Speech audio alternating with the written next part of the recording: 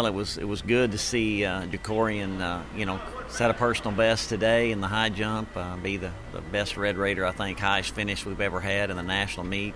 Experience is everything. He got at this meet last year and didn't score, and then I think, of course, the experience plays such a big part, and he got in there and competed the best I've seen him compete all year, so I was real proud of him, and great to see him be first-team All-American.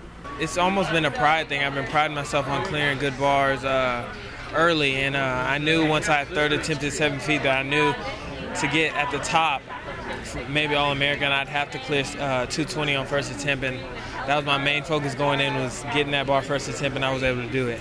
And I was really proud of Isaiah Gill today, our lone senior that got in there and kept our tradition of All-Americans in the 400-meter hurdles. So out of lane one, just did a heck of a job. Ran faster than he did the first round. This year, it's like, compared to last year, it's more relays. This year I was able to focus more on my individual sport, my individual event, so I was able to accomplish some other things. And All-Americans, how's that feel? Feels good. Be able to say that I did it and I made it here and one of the top hurdlers in the country. What a year Cierra's had, both, in the 100 and 200 and also, on the relays. She's just carried us all year long, and great to see her get up there and finish, high in the 100 meters. And like I say, both those kids are sophomores, so it's only going to get better for both of them.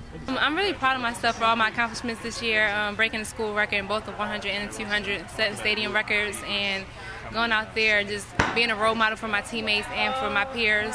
And I'm just really proud of myself. I know I got plenty more years to come. I'm only a sophomore, so I have next year, my senior year, and I have a lot of me to look forward to.